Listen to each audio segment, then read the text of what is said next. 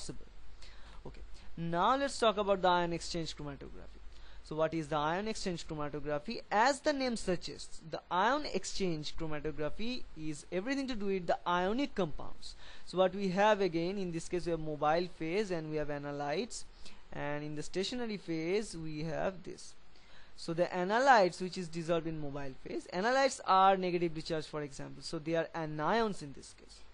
And in the stationary phase we have lots of positively charged residues are attached to those stationary phase.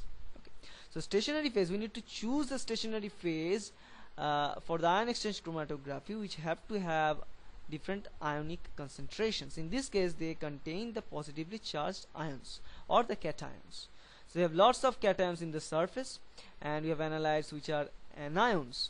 So the anions are attracted towards the cations, and the mobile phase can run off really fast. So the anions or the analytes have a tendency to attach with these cationic portions, so they elute last, and the mobile phase elutes really faster. So as a result of all this thing, and it finally ends with the separation of anion molecules from the cation molecules. So if we have other molecules which are cations, they cannot be attracted by the stationary phase molecules, so they elute really faster. Okay, so by using it.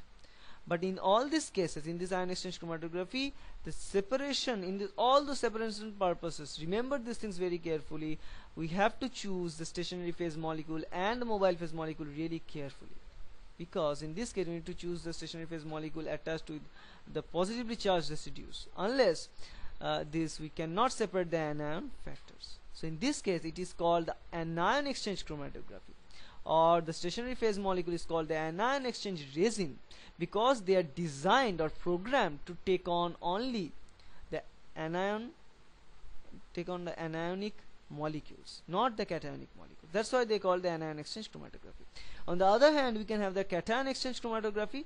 In those cases, the stationary phase molecules are designed to take only the cations.